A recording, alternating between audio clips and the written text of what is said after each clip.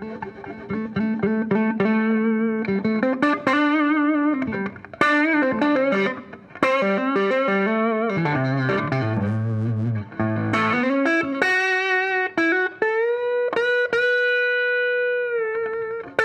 obsessed with vinyl.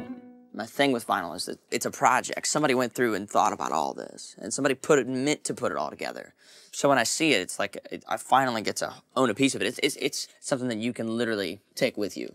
You get to literally add it to your library. All of a sudden, it becomes part of your home. And to me, it's like anything digital, like whether it's like, you know, listening to it on iTunes or listening to it on streaming anything. It's like seeing a commercial about it, and then seeing the vinyl is like being at the show.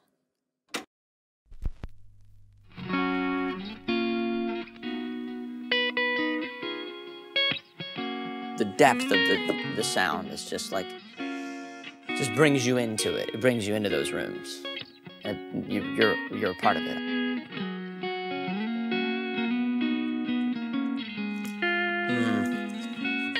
think I've got this. I hope I do. This is Ronnie Milsap. The cover says Inside, which I think, I want to say I have this, but I don't know for sure. I'm going to get it regardless.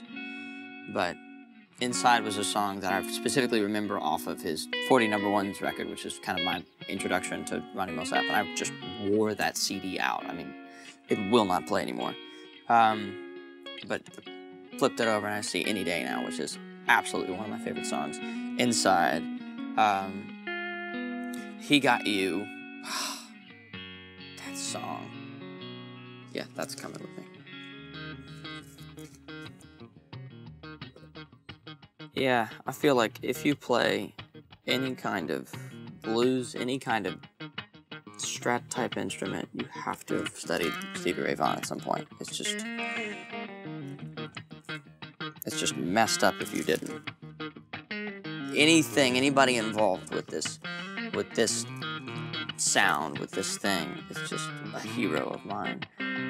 There's absolutely those moments when you play through an amp, you play like part of like one of his riffs, and that's kind of a test. It's like if it handles even remotely in a way that makes you feel like you're really kind of getting close to you're never gonna recreate that sound, you're never gonna replicate that sound. But if it makes you feel kind of something like it, if you can feel like, okay, I feel like I'm channeling that, then it's like, okay, love that amp, love that guitar, love everything involved with this picture, because if it gets you close, then it means something, you know?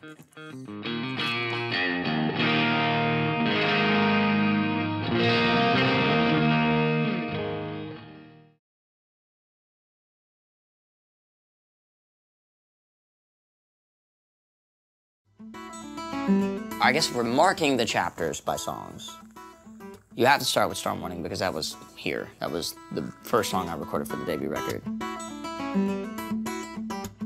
We went in and we were all just feeling it, and that's why the riff is